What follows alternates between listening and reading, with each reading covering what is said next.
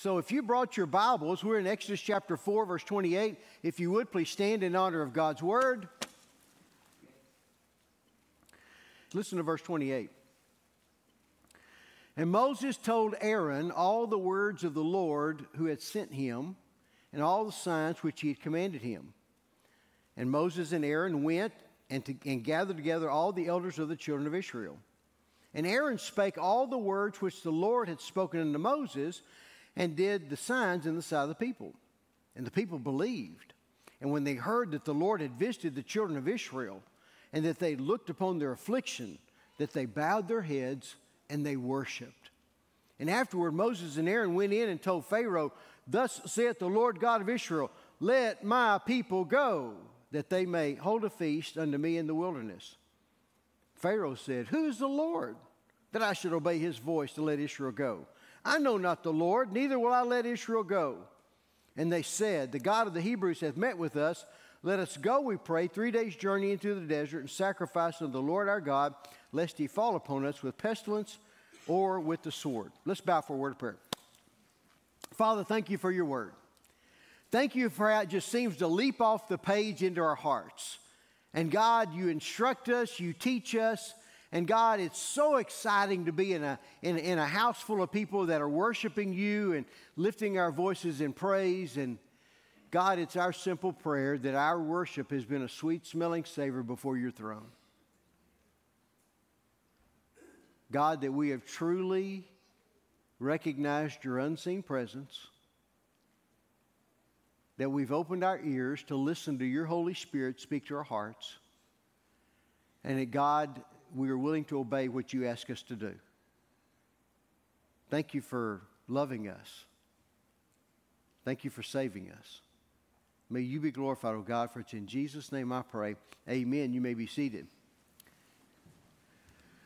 So as we begin this morning, I just want you to realize that as I preach through a book like in the Old Testament, that I don't go word for word for word for word and point out everything that God has revealed to me.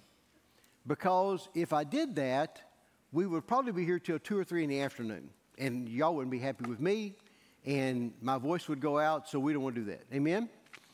But as I preach, what I do is I'll pick out the major milestones that God shows me. Look at that big tree. Look at this monument. Look at this in particular stone.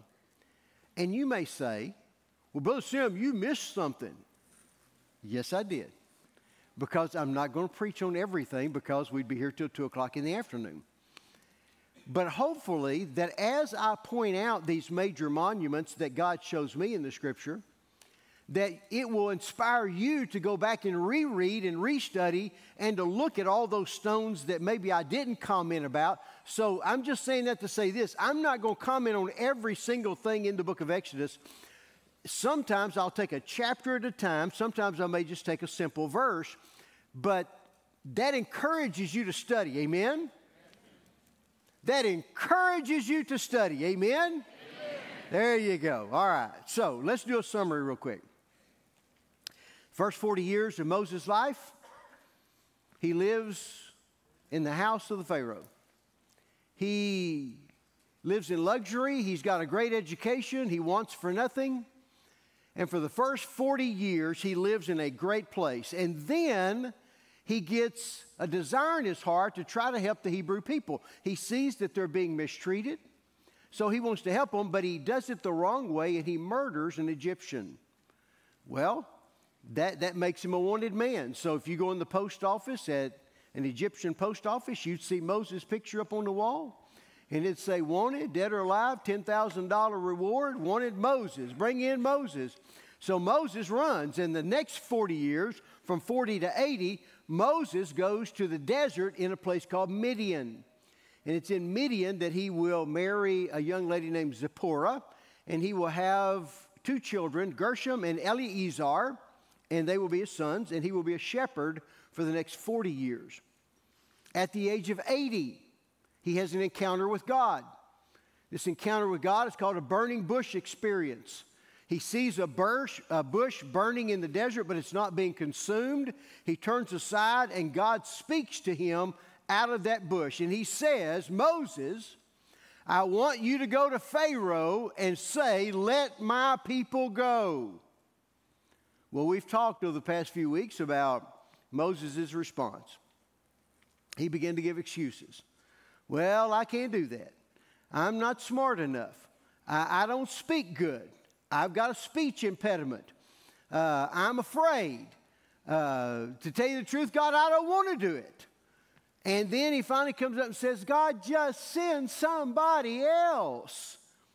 And God meets all of his excuses. And finally, Moses decides, I will be obedient to God and do what God's called me to do. And Moses begins to go back to Egypt. Now, understand something. As they've left the end, Zipporah, Gershom, and Eleazar go back to Midian. They don't go to Egypt with Moses.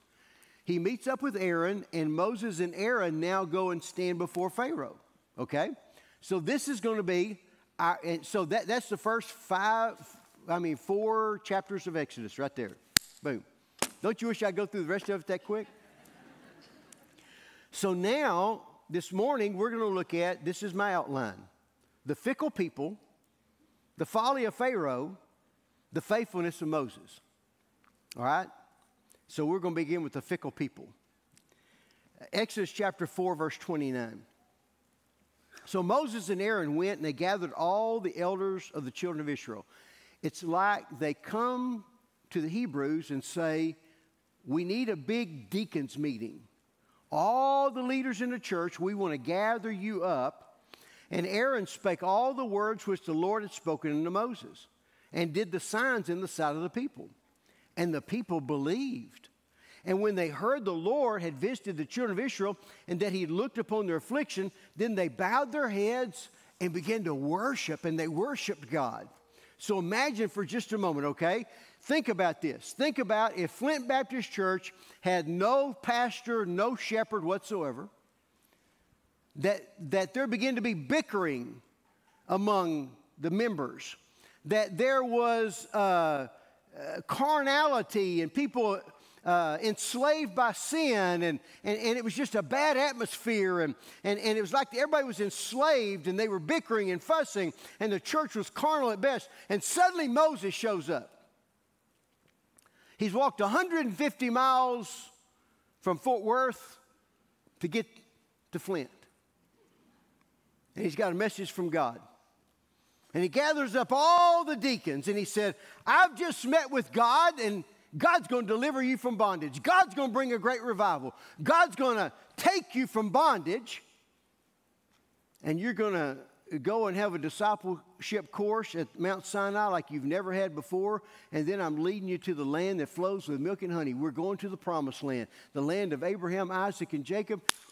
We're going to the promised land. And the deacons are getting excited. Praise the Lord. Now, how do we know this? And Moses says, well, watch this. And he takes his walking cane and throws it on the ground, and it turns into a cobra. And all the deacons go, ooh. And he reaches down, picks it up, and turns back into a stick. And they go, ah. He said, watch this. He takes his hand, sticks it in his coat, and it turns into leprosy. They go, ooh.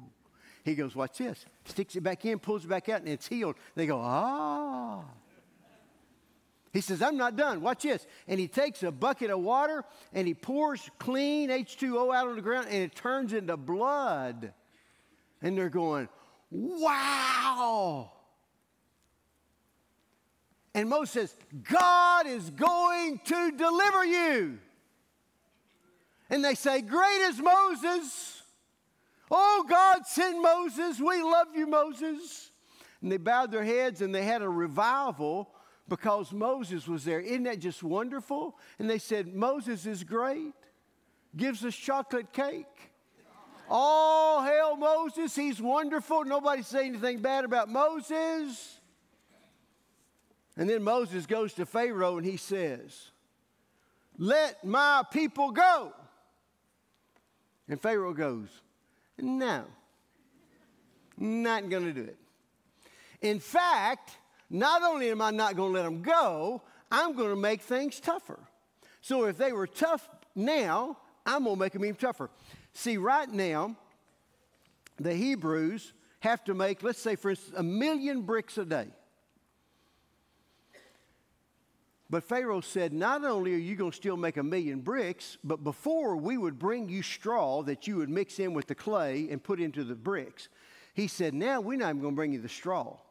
So you're going to go out and get the straw and make the bricks and do all your work in the same amount of time, and you're still going to be slaves. So he made things that much tougher on them than they were to begin with, all right? And here's what Pharaoh says. This is the New Living Translation. So Pharaoh in verse 17 says, he shouted, you're just lazy, lazy. That's why you're saying, let us go offer sacrifices to the Lord. Now get back to work. No straw will be given to you, but you still must produce a full quota of bricks. As they left Pharaoh's court, they confronted Moses and Aaron, who were waiting outside for them. So Moses and Aaron are outside the courthouse as the deacons had gone in and talked with Pharaoh.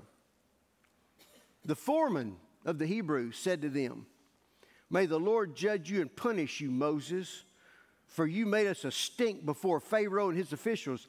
You might as well have put a sword in their hands, an excuse to kill us. Wow. How quick Moses went from hero to zero. Thanks a lot, Moses. You did a great job, Moses. And the revival fizzles out at the first sign of persecution.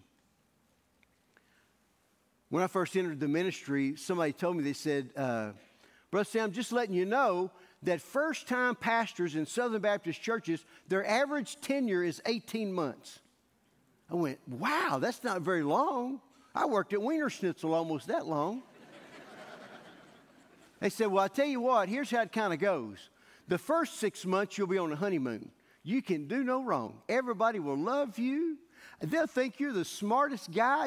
You're the next thing to Billy Graham. But then the second 6 months, the snakes are going to crawl out from under the rocks. They're going to tell you what they really think of you. And then they're going to begin to criticize you and tell you what you're doing wrong and how you need to improve and how sorry you really are. And then the next 6 months, you're going to be looking to leave. You'll be sending resumes to every friend you've got trying to get out of there. So it's 6 months on a honeymoon, 6 months into reality, and 6 months of trying to leave. Let me tell you something. Sometimes we are just the same way, aren't we? Our faith fizzles so quickly. Boy, we're on fire for Jesus. I'm telling you, I went to the altar, Brother Sam, and I got on fire for Jesus, and I didn't even make it to my car before I lost my temper. Fizzling out of a faith. And that's what happened to these folks. They had a revival very quickly, but then they fizzled out. But our faith, understand, is not based on popularity, amen? Our calling to ministry should not be based upon just fickle ideas or circumstances. I think this scenario is prophetic when it's dealing with the end times. When the disciples asked, what were the signs before you return in Matthew chapter 24, the Olivet Discourse, they said, all right, Lord, what are the signs before you come back and set up your kingdom and everything's going to be wonderful? He said, tribulation. It's going to get tough. It's going to get a whole lot darker before it gets light. So if you think because you've given your heart to Jesus or because Jesus is about to come back, that the road is scattered with rose petals and everything's going to be A-okay and you'll never suffer any persecution, you're kidding yourself, because the Bible says in the last day, Satan's going to drive wedges, okay? He's going to try to drive a wedge between you and God. He's going to try to drive a wedge between you and other church members. The Bible says that there will be bickering and fighting inside the church. That some brothers and sisters in Christ will turn in Christians thinking they're doing God a favor. Many people's faith will fizzle out. They'll say, listen, I didn't sign up for this. Oh, no, no, no. I'm not going to go with this. And the Apostle Paul said, before that great day of the Lord, before the Lord comes back, you can look for a great falling away to take place. And the word that is used there is an apostasia. It's an apostasy. It's a falling away from the faith. Those that before would come to church, when it got unpopular to come to church, they quit coming to church. the faith of people today, we can oftentimes see is very, very fickle. And the faith of those folks was very fickle. The Bible says that we're called to be steadfast, unmovable, not fickle, not wishy-washy. Ephesians chapter 4, verse 14, that we henceforth be no more children, tossed to and fro and carried about with every wind of doctrine by the sleight of men and cunning craftiness whereby thou lay in wait to deceive. Make up your mind. If Christ is Christ, then serve him. And don't be swayed by the circumstances. The second thing we look at is not only the fickle people, but the folly of Pharaoh. The three big problems with Pharaoh, all right? First of all, this big problem, he thought he was God. Amen? I mean, he truly, if you went to a Pharaoh in Egypt, they would say, we are God. We are deity, and we're going to live forever and forever, and we're going to rule on high. But that's not unusual. If you go to the Japanese culture, you find that the Japanese emperor considered himself to be deity. He considered himself to be offspring of Amaterasu Amakami, who was the sun god, and he believed that he was the descendant of that. That's why during World War II, those guys would do kamikaze suicide, because the emperor told them to do it. They'd do whatever he told them to do. It was like God had told them to do something.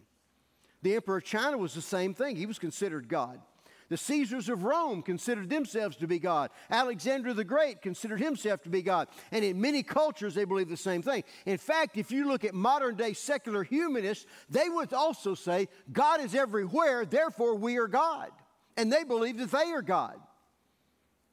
But wasn't that the original temptation of Satan in the Garden of Eden? Isn't that what he lured humans to sin against God with? Listen to Genesis chapter 3, verse 4. And the serpent said to the woman, if you eat of that fruit, you shall not surely die. For God doth know in the day that you eat thereof, that your eyes shall be opened, and you shall be as gods. And they went, wow.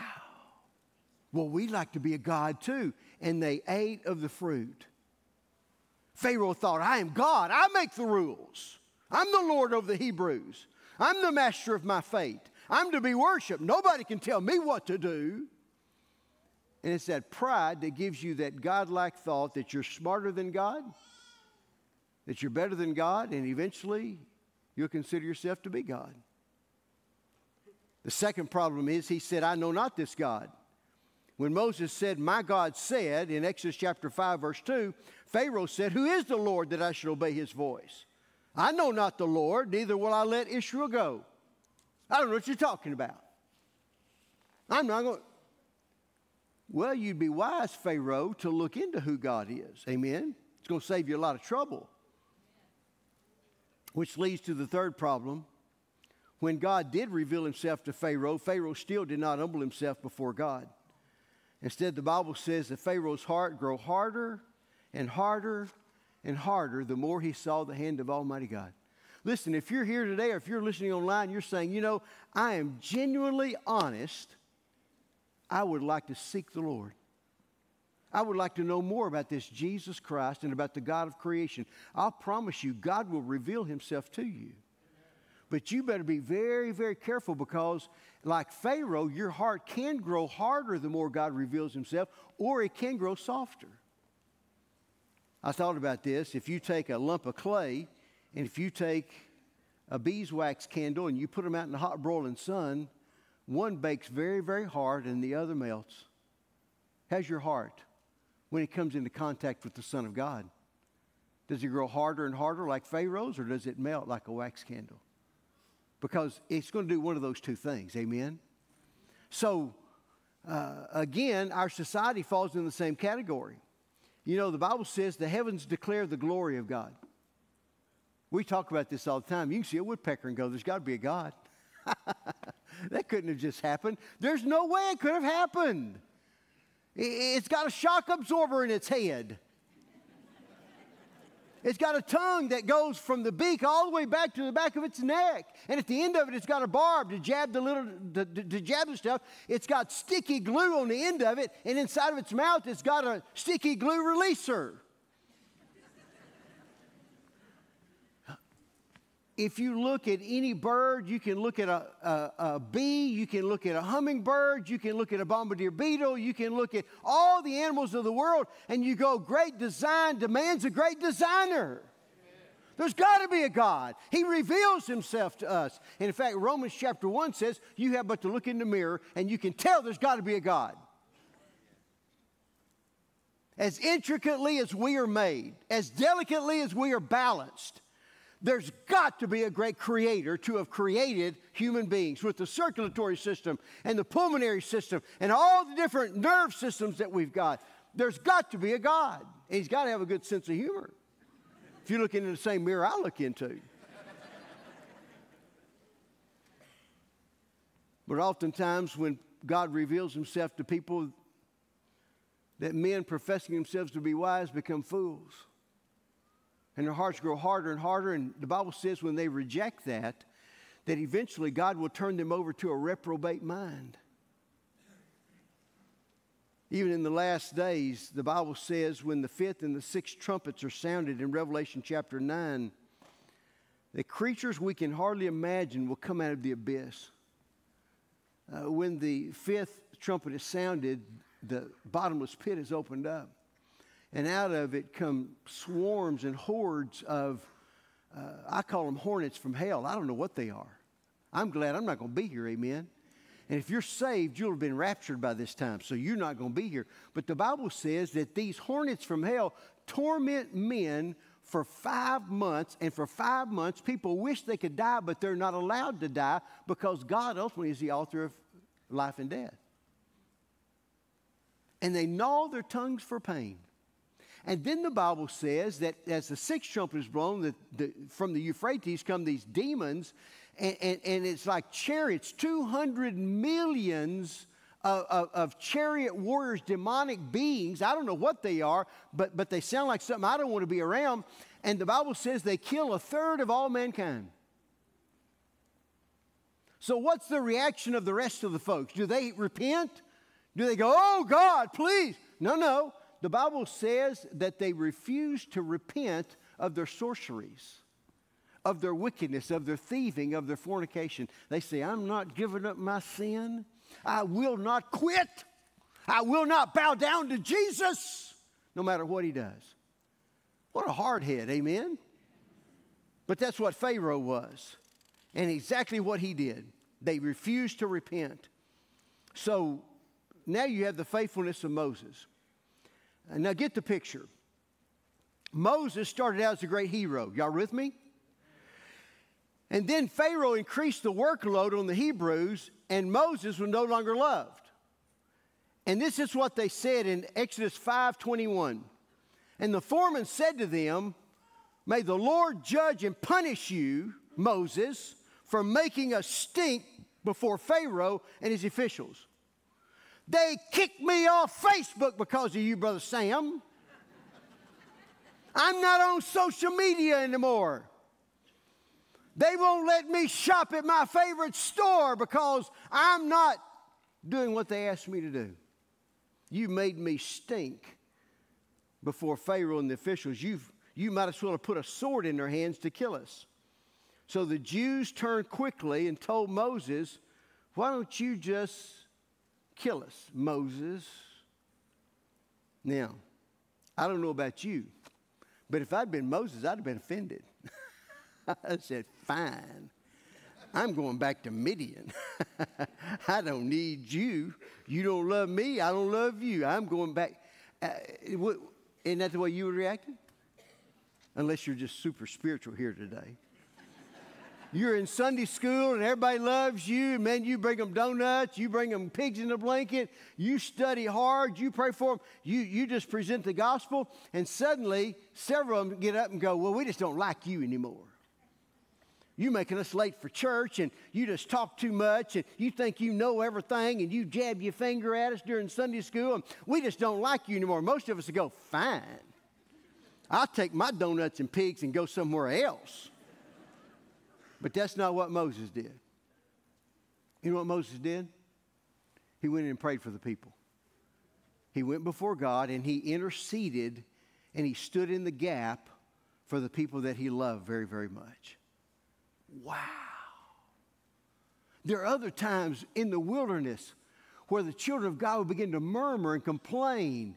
And God said, listen, I'm going to destroy them all and just start over with you, Moses. And Moses said, oh, God, please don't do that. And Moses would stand in the gap for those who were giving him the worst trouble. What an example to us. That faithful Moses, when he finally put his hand to the plow, said, I'm going to be a servant of God to the very best of my ability. And that's exactly what he did. In conclusion, Jesus said in Luke 9:62, Jesus said, no man having put his hand to the plow and looking back is fit for the kingdom of God. If Jesus really is who he says he is, then we need to put our hand to the plow and look forward and serve Jesus. Quit looking back like Lot's wife. Quit turning around saying, but I want to go back here and be with my buddies at the bar. Make up your mind. If Jesus is who he says he is, then serve him with your whole heart. Amen? Amen.